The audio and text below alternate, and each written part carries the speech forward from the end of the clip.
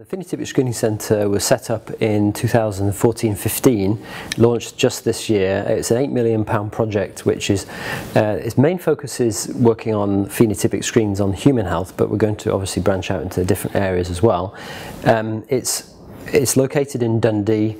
because of the Dundee drug discovery ecosystem, which is very good, but it also has a smaller screening facility in Oxford at the Target Discovery Institute,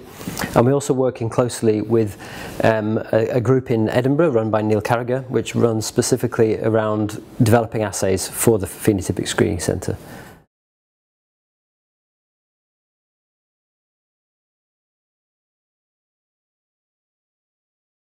The challenges at the moment are facing the sort of difficulties that have been associated with target-based drug discovery, and so that's why there's a rekindled interest in doing phenotypic approaches, but that's not to say that they're not difficult.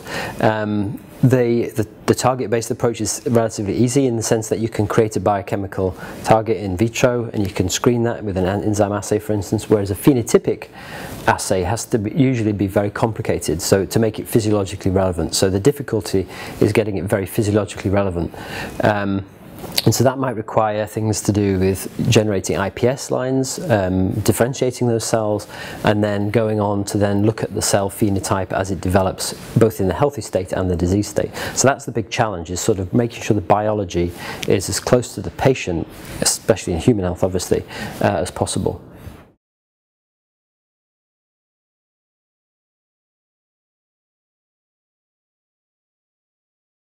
So we were set up really to try and be the best platform that we could, with the constraints in money obviously, to bring high content readers together with automation in an academic setting that would be the bridge between the academics, who often don't want to engage with industry directly. So the MPSC is sort of like a halfway house, so we can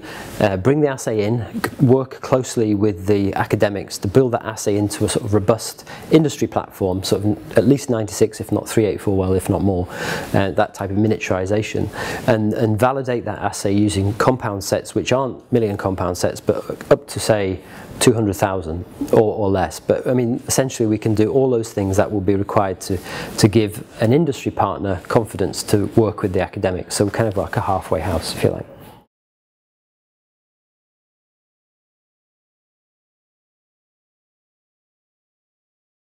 The Phenomics Discovery Initiative is really just the name which we give to our industrial consortium that we have, and that's a public-private partnership between the Universities of Oxford, Edinburgh and Dundee, and at the moment Janssen, Johnson & Johnson.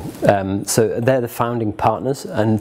the basic concept of the consortium is that we are building this bridge between industry and academia, and so the partners that we're already got, which is Janssen, are very interested in not so much the chemistry side but the biology side, so they want to invest in us to help them develop their very complex assays, things that they wouldn't normally be daring to develop in-house.